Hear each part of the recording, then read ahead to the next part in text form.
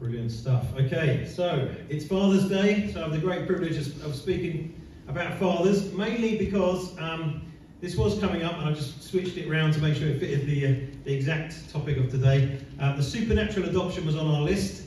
We have another topic coming up next Sunday, and I've swapped them for this exact reason. So there's that beautiful picture of a father with a son or a daughter, and just showing that absolute adoration and love towards a child. Now, if you've just had a child and you're a half-decent person, you do look at your child in that way, don't you? You just think, this is unbelievable. I get to love this thing and grow it and care for it, protect it, and you immediately, you're just overwhelmed with the responsibility sometimes. And it's actually my job to be their parent, and it can be quite a big deal.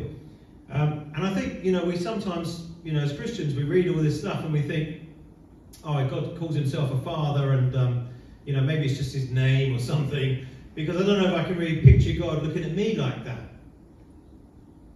But the promise of Scripture is that he does look at us like that. That is his position, and that is why he's the original father. The Bible's really clear. If you look at 2 Corinthians 6:18, it says, I will be a father to you. Not I am Father, God. I will be a father to you. Can you see the difference? He's not saying, this is my name, just call me Father. That's just my name, like Barry or John or something. He's saying, I will be a father. I'm an actual father. And you shall be sons and daughters, not slaves, not bored people in a church, going to church and somehow sort of talking at me. But you'll be my sons and daughters. This is in the New Testament, 2 Corinthians 6:18. And then in 1 John 3 verse 1 it says, see what great love, we talked about with Mark's communion message, see what great love the Father has lavished on us, that we should be called children of God. This is an act of love. This is a God desiring out of his love to father us, to treat us like children, not baby children, but sons and daughters. Sometimes, again, we can read that word children, oh, he's just sort of talking down to us because we're immature and silly. No, children means child of me. It doesn't mean babyish person. It means son or daughter. He wants to treat us that way, and he wants to love us that way. And lastly, he actually says, Jesus says, call no man your father on earth, for you have one Father who is in heaven. That's challenging, isn't it? So from now on, no references to dad or father, okay? Yeah, so you just call them by the first name. That's all you're allowed to do, according to the Scriptures. Now, obviously, it's not actually saying that specifically. It's saying don't look at someone spiritually as your father, as if they are taking my place. And that does happen in churches. That's why you get cults around the world. They begin to look at the person as if they're God. Oh, he's so amazing. The Pope, for example, could be unfortunately seen as so superior to all human beings, when they're just a human being. And they're given the attribute of being like the Father. I go and speak to Father so-and-so. This church is very dangerous ground, calling someone Father and actually giving them that kudos as being your spiritual father.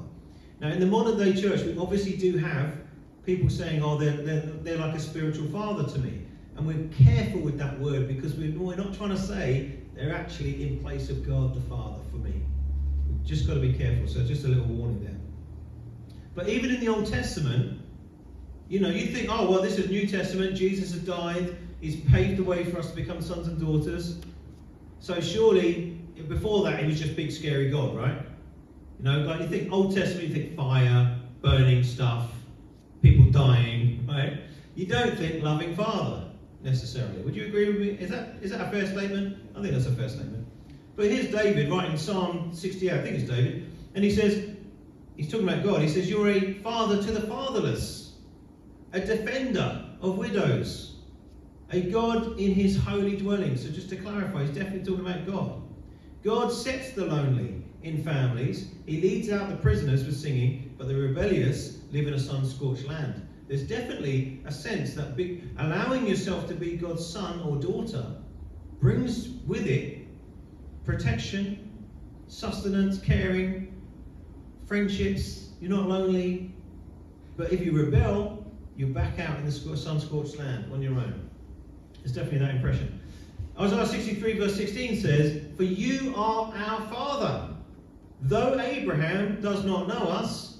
So these guys have been in the Israelite nation for a long time, and Israel does not acknowledge us. You, O Lord, are our Father. Our Redeemer from of old is your name. So names and words are very, very important, aren't they? The attributes we give to somebody, the authority that we give them over our lives is very, very important. And again, Isaiah says this, "But now, O Lord, you are our Father." It's very straightforward, isn't it? He's clearly saying, you are the Father of this nation. We are like your son, and God uses that language. He says, "My son Israel, my son Jacob." He's talking about the whole group of people. And he uses metaphorical language to say, all of you are like my son. All of you are like my daughter, my children. But in response, you can see that people understood that he wanted to be Father, not just God Almighty, also Father. "And have we not all one Father?" This is Malachi. "Has not one God created us?" So then we get the sense then that Malachi is saying it's God who's created every single one of us, and because of that, we belong to him. Does that mean we do automatically act like a son or daughter? No, it doesn't. Because we've just read already, just because God's made you, just because God's provided for you, you can still walk away into the sun-scorched land. You can disappear off any time you like. And today's passage asks us this question. I mean, it's the Pharisees are talking to Jesus, aren't they? They're having a go at him, basically. They're saying, "Who is your father?" Does anyone know why? Why were they saying that about illegitimate birth? Does anyone know why they said that to Jesus? What was the understanding in the nation of Israel at the time? Anyone know? What did they think about Jesus? About his dad? That Joseph was his illegitimate dad outside of marriage, or that someone else was his dad. That's what they thought. That's what they thought. Because they knew that they hadn't gone through with marriage and somehow she was pregnant already. And they didn't let that slip for 33 years. Can you imagine that? Yeah, but hang on. Just bringing this one up again. After 30 odd years. Have you got people in your life like that? They will not let go of the past. It's tragic, isn't it? They're still referring to him some way that they thought they had him in the past. "Oh, we've got something on you. We're going to keep hanging over you the rest of your life." Well, thankfully, Jesus didn't stand for it, did he? He took them on and just said, "You don't know what you're talking about." He actually said this. They asked him, "Where is your father?" And he says, "You do not know me." Sometimes we have to say, "Listen, guy, relative from the past, friend from the past, sorry, but you don't know me anymore. You don't know who I am in Christ now. I'm a new person. I'm walking with God now. I'm not who you think I am." "Oh, but I know." "No, you don't. You don't know me at all. You don't know me. I'm walking with Jesus now, and I'm on fire for him, and I love him." "You do not know me or my Father." Jesus replied, "If you knew me, you would know my Father also." Which gives you that impression that godly people don't hold things over people, do they? If they knew the person, they know them for who they are now. Right? And that's how we've got to treat each other. We don't go, "Oh, I've got to do some research. Oh, you bad once. Oh, that's terrible. I'll remember that. Keep bringing it up." No, we won't. Because we keep a short record. Christians keep a short record. We don't keep remembering bad stuff. We just say, "Oh, but 3 months ago, you were terrible to me." Okay, that's 3 months ago. Who are you today? Right, let's love people for who they are today, this moment now. They're under mercy like we are, thank God.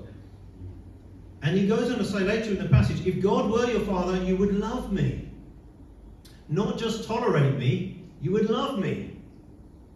Right? And that's what we want in the church, isn't it? We want to say, if God's your Father, like I said before, you can't say that the church, you love people, you love God, but you don't love the church, the people of God. It says, if God were your Father, you would love me. And that's the expectation we can have with each other. Well, if God's your Father, love me.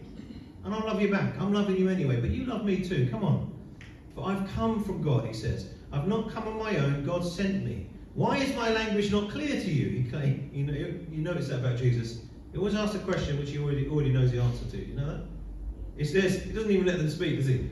"Why is my language not clear to you?" Anyway, I'll tell you the answer.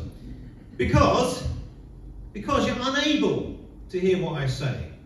You belong to your father, the devil, and you want to carry out your father's desires. So when I put that question up there, I genuinely mean it. Who is your Father? Why is my language not clear to you? What is God's language like? What's it full of? Despair? Accusation? What's it sound like, God's language? Love. Good. Love. Hope. Forgiveness. Peace. All the good stuff. That's God's language. That's how God speaks. And then meanwhile, they're unable to hear that because they belong to their father, the devil. I know it's hard when you're full of mercy to think that someone belongs to the devil, but when you meet enough corrupt, nasty people, you begin to suspect maybe they do. Right? Maybe they actually do enjoy serving their father, Satan. Jesus was not messing about when he said this. He's talking to Pharisees who are supposedly religious people. And he's saying, your father's the devil. I'm looking forward to using this one, I have to tell you. It's going to be great. Next person's being a bit rude and nasty. I said, are you a Christian? No, I thought not. Your father's the devil, mate. I said, walk off. Good man. I'll be like, oh, is he? Oh. They probably agree. Probably go, yes, that's right. But the thing about this thing of being a father is that the father speaks into your life. And that is one of the biggest things about a father, is what they proclaim over their child. You're going to be like this. I see this in you. Fathers name their sons in the Bible. They're naming them. This is who I see in you. This is your potential. I'm going to call this out of you, and I can see it even when you can't see it. Often that's the problem. When we don't listen to our fathers, and they are godly, we go off on a different tangent. Because we're just rebelling or whatever. But our fathers are given that responsibility to call things out in us. Our future and our purpose. And this is what it says in Romans 8:15. It says, you did not receive, this is when you became a Christian, you did not receive the spirit of slavery to fall back into fear, ... And then he goes on to talk about how you did become a Christian. And that tells us straight away that where you were before was fear-based. All of your modus operandi was based on fear. I've got to protect myself. Someone's going to take what I've got.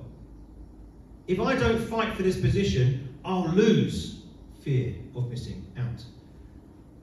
We operate out of selfish ambition, pride, and all the things that are basically fear-based. Because God's not for me, I'm on my own in this world, I've got to fight to get what I want. And that's the idea. But in Galatians 3 and Galatians 4, you see that Paul is talking to a bunch of people who've become Christians, but then they've turned back to trying to be religious again, to try and earn God's favour. Listen to this, Galatians 4. But now that you know God, so he's talking to Christians here, and I want to talk to us as Christians. Now that you know God, or rather are known by God, why did Paul say that? He's saying, you've given your life to Jesus, but you don't know him as well as you should yet. But you are known by God.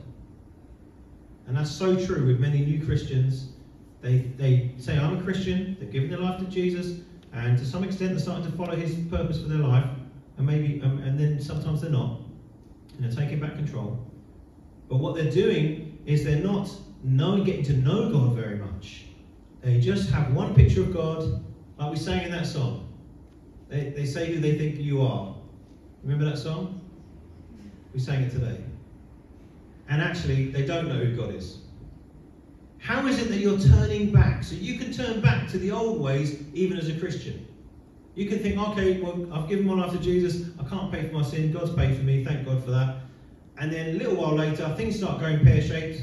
And what happens? You revert back to the old methods. What's the old method? The way I used to think. The way I used to react. The way I used to respond. I'll just go back to doing that because God's not with me. God's let me down. I'm going to do it myself. I'll fight for myself again. It says, do you wish to be enslaved by them all over again? Those miserable forces. Those miserable ways of doing things. You're observing special days. He's saying, going back into religion. I've got to be religious again, otherwise God won't help me. I fear for you that somehow I've wasted my efforts on you. This is Paul. Because Paul was teaching a message of grace.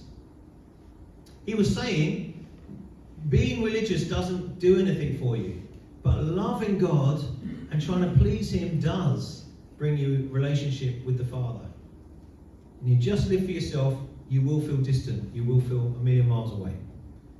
So those who rely on faith, not works, are blessed along with Abraham, the man of faith. The contrast is this. If you're fearful, maybe you're listening to a different father. Maybe you're getting thoughts that are not coming from God, they're coming from the enemy. But if you're full of faith, most likely you're listening to the words of God and you're filling your mind and your heart with his thoughts. So God wants to be loved and trusted as our personal dad too. I like to speak on this. Because in Galatians 4, the same chapter, it says, because you are his sons and daughters, God sent the Spirit of his Son into our hearts. The Spirit who calls out, so it's the Holy Spirit, Abba, Father. Not just Father. Okay, right, I'm your son now. It's Abba, Father. Does anyone know what Abba means? Daddy. Go on. Daddy. Dad. Crazy, isn't it? You're like, what? What's that doing in the Bible? Can't be calling God Dad. Well, that's what it says here. He goes on in Romans 8, he says, for you did not receive the spirit of slavery to fall back into fear, but you have received the spirit of adoption as sons, by whom we cry, Abba, Father. Not distant, religious, scary father thing over there, but Dad. That's how God wants us to think of him. Not as father just to the nation of Israel. He was exemplifying what was coming after that. With that whole relationship between him and Israel was showing us what was coming in the New Testament, which was a personal father to each of us, as Mark said earlier on, realizing that actually God died for me personally, and God wants to be my personal father, my personal dad. So what does the language of a son or a daughter of God actually look like? I've gone for an Aussie one there. You like that one? No worries.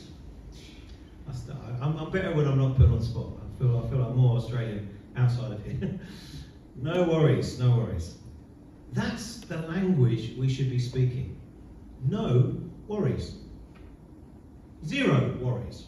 Because the Bible says, therefore I tell you, do not worry about your life, what you'll eat or drink, or about your body. Is anyone managing to do that? Sorry, what is this raucous laughter all about? I just don't understand. But our Father, well, let's keep reading, shall we? It says about what your life, what you eat or drink, about your body. Was anyone worrying about their body lately? Lots of prayer going on at the beginning. What you will wear. I had to look at my son because he seems to be the major one who goes shopping in this church. Apart from Kate, she likes shopping as well. Look at the birds of the air. They don't sow or reap or store away in barns, and yet your heavenly Father feeds them. Are you not much more valuable than they? Are you? Do we believe in the hierarchy? I believe in the hierarchy. I believe I'm slightly more valuable to God than a sparrow. Do you? Yes. Oh, good. You definitely want to get that right in theology. God's slightly more concerned about your well-being than a sparrow. Although we like sparrows, they're nice, aren't they? Number 2, there's no lack. There's no lack in our thinking. Gonna run out. Remember, even if there's not much, we are content. We don't have nothing. There's no lack. So we don't go thinking, oh, I've got nothing, I've got nothing. That's a lie. Is that true or not? Have you got nothing? Have you ever got nothing? Very, very rarely does someone have absolutely nothing. Okay? So to start saying I've got nothing, God's not looking after me, is not true. Maybe I've got just enough in this season. Maybe God's just seeing me through the season until I get a job, and then I'll get the job and then I'll have more. Maybe God's seeing me through a season so I can just learn how to cope with not having much status. I don't have a real flash job anymore. Right? Maybe I don't have a car and I'm just having to ride around on a bike for a little while, but in due time, I'm going to have an Audi TT. Audi TT. It's coming. It's going to be a good one as well. We've got to pray hard, get the right one. And there's no fear. The last one is there's no fear in our language. What do I mean by our language? If you are acting like a son or daughter of God, if I am acting like a son or daughter of God, my language, what does that mean? My speech. It is not full of worry.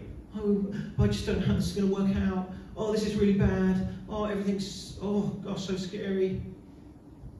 Stop it. Stop it. It's unbiblical. Stop it now. Get control of your mouth. Decide.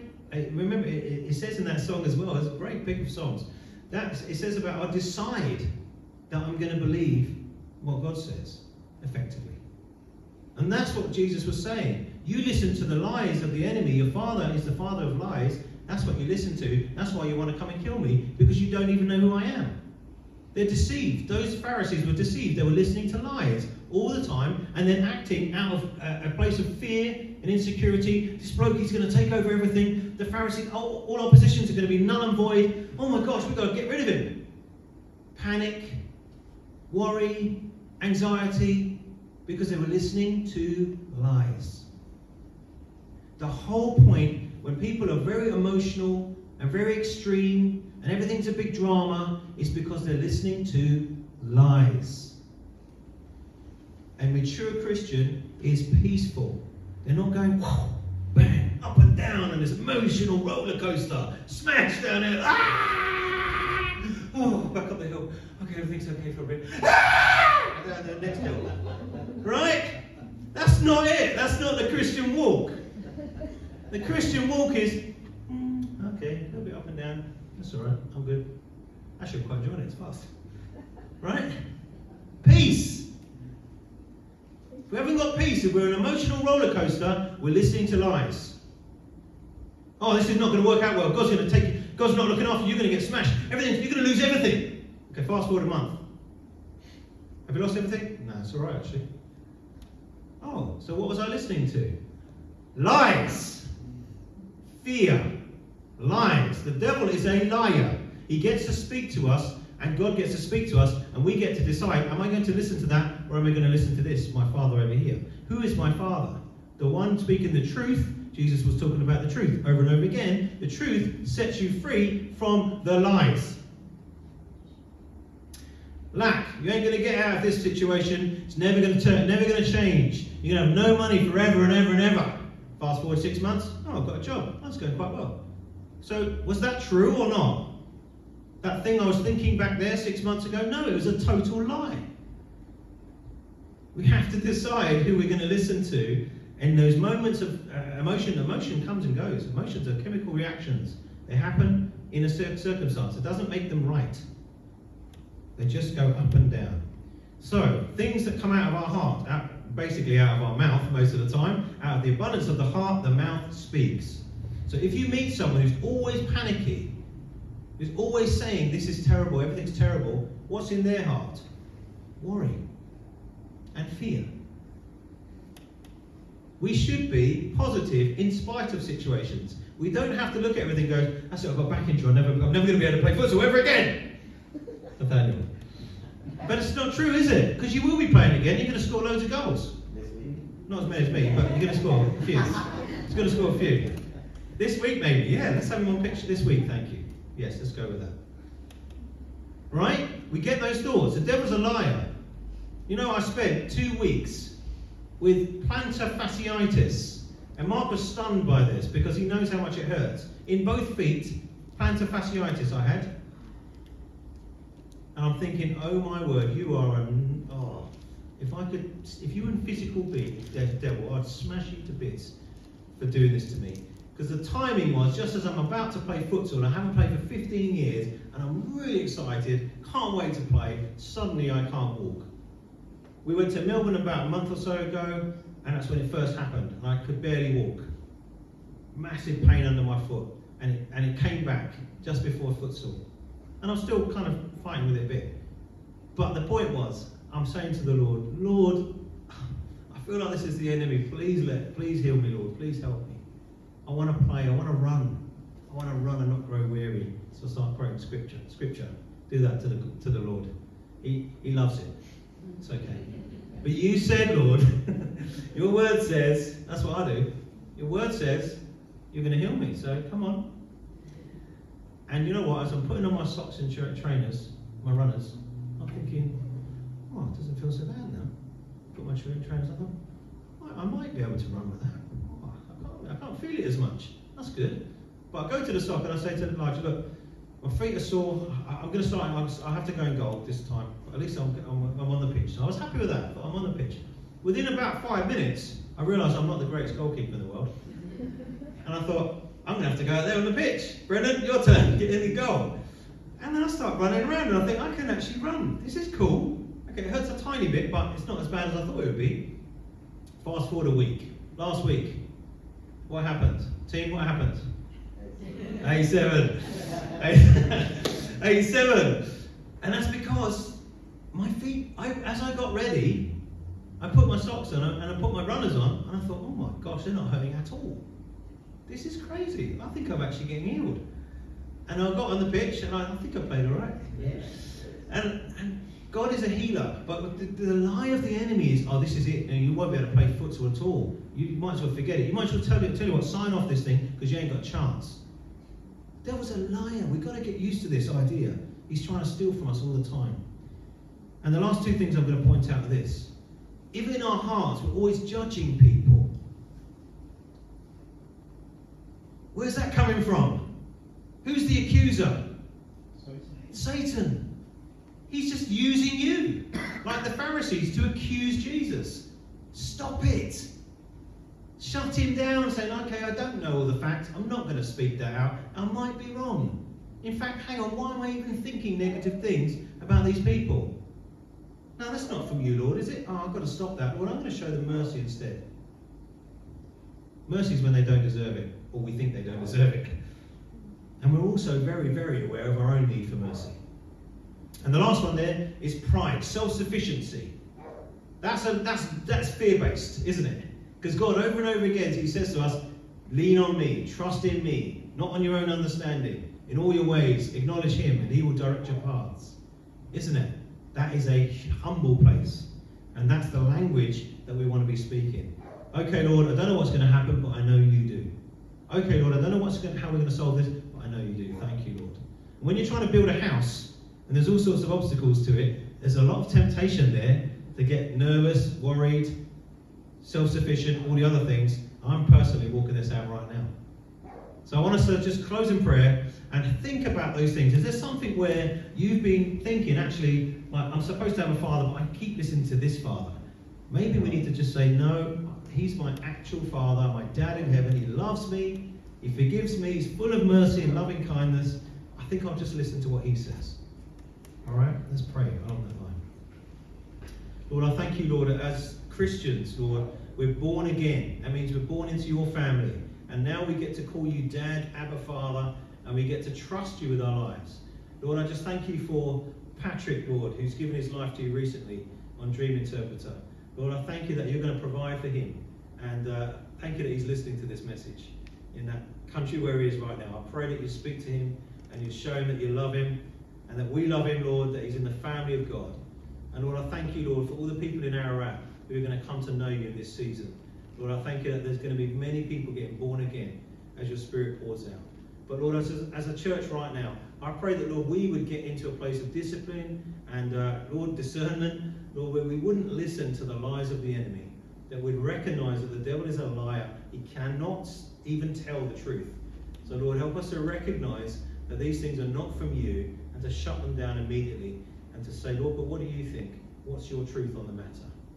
Help us to have that mature response in Jesus' lovely name. And we love you as our Dad on Father's Day. Thank you, Lord. Amen. Amen.